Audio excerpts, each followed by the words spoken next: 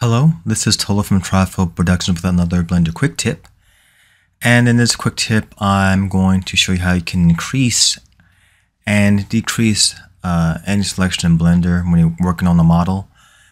And I'll show you what I mean by this. You can do this with any version of Blender. I'm using Blender 2.82. And I'm going to turn on my screencast keys so you can see the keys I'm actually pressing. Move this over a little bit. Okay. Let me get rid of the cube here. Shift A, bring in Suzanne, the monkey. Gonna subdivide her twice. Apply that.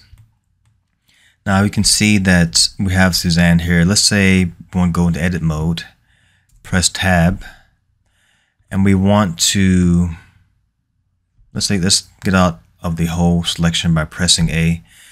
We click on a section of it. We want to kind of increase our vertices selection. I think this works for faces too.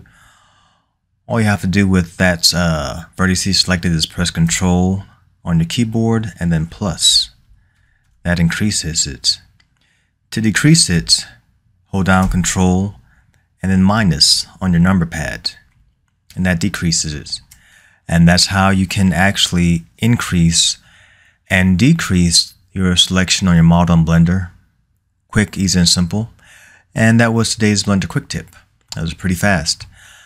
And once again, thank you guys who have subscribed, and hopefully this tutorial will help those of you who are just learning Blender, give you a better understanding how to navigate and use the keyboard shortcuts. And thank you guys who have subscribed in the past, those of you who are subscribing now, and those of you who will subscribe in the future. And I will see you guys on the next one. All right, adios.